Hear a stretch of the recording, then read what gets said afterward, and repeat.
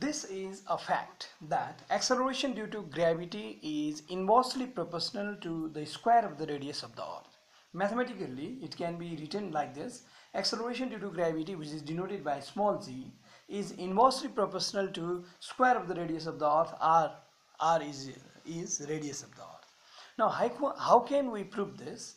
Look at this is, let's say, earth, and a body is lying on its surface. This mass of earth is, if taken as capital M, and the body lying on its surface, its mass is taken as small m, then the radius is, if taken as capital R. We can write all these. Let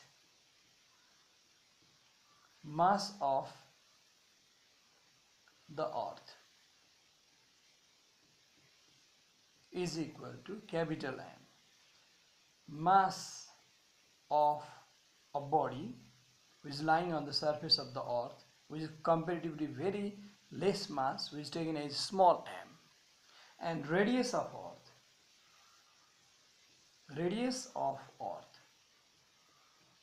it is denoted by capital R.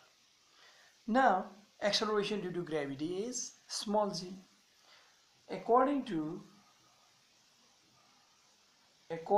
Newton's law of gravitation,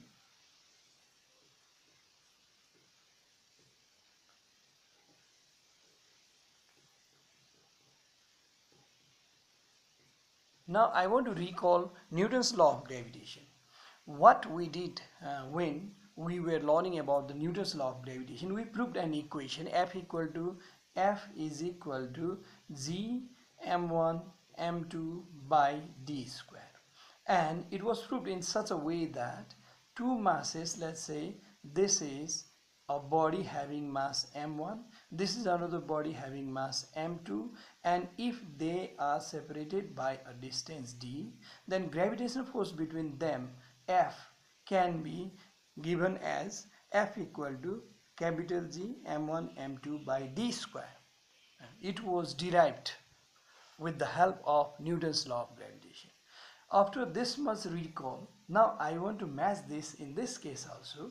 The gravitational force between earth and this small mass, which is also gravitational force F, and this F is equal to, the gravitational constant remains same, capital G. So instead of mass of first body m1, mass of first body we can take capital M of the earth, and mass of second body, here it is m2, but here mass of second body is a small mass lying on the surface of the earth, which is small m. Here the distance between them is taken as d, but in this case distance between these two masses is capital R. That's why instead of d square we are writing r square. This way, according to Newton's law of gravitation, the gravitational force between this earth and a body lying on its surface can be written as F equal to G capital M small m by r square, and it is equation number 1. According to, again I am writing something more than this, according to Newton's second law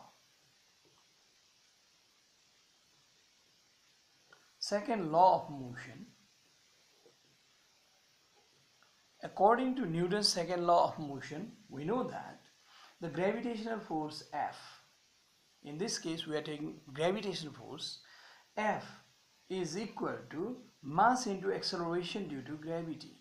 In Newton's second law of motion, we wrote that this way, F equal to m into a, but instead of a I am writing here g, because this force is gravity force and acceleration is not normal acceleration, it is acceleration due to gravity. That's why instead of F equal to ma I am writing F equal to mg. This is equation number 2. Combining equation 1 and 2, or we can say comparing equation 1 and 2, comparing equation 1 and 2, what we get when we compare F equal to this means mg is equal to capital G capital M small m by r square. Here mass cancel each other. Now remaining is G is equal to capital G capital M by R square.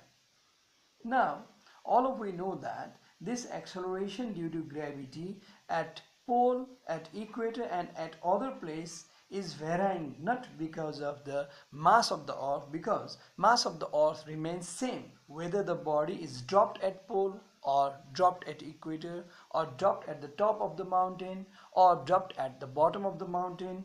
Mass of the earth remains same, and this capital G gravitational constant also remains same. That's why these two are the constant which doesn't affect this small g, but only one factor affects the small g, that is radius of the earth, because radius of the earth is different in different parts of the earth. That's why we can say that but capital G and capital M are constant.